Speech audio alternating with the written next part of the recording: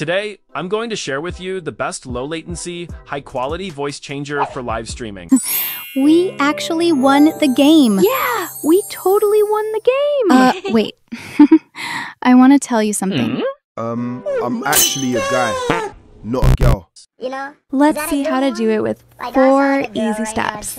Step 1. Download EaseUS VoiceWave from the link in the description. Step 2. Open EaseUS VoiceWave and select your desired voice from the voice library. So yeah, this is an anime girl voice. It sounds really realistic. Hi, I'm Miku. Ready to sing my heart out for you? Don't that waste my time. Just get out of my way already. Don't be scared.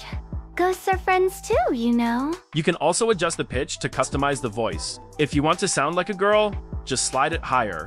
Step 3. Choose the AI model according to your system specs.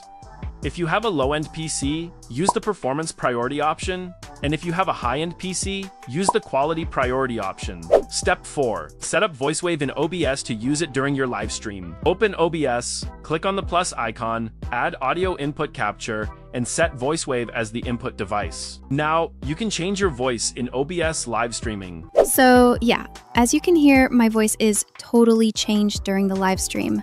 Oh, why is my PC lagging? Bruh. If this helps, don't forget to like and comment. Bye bye.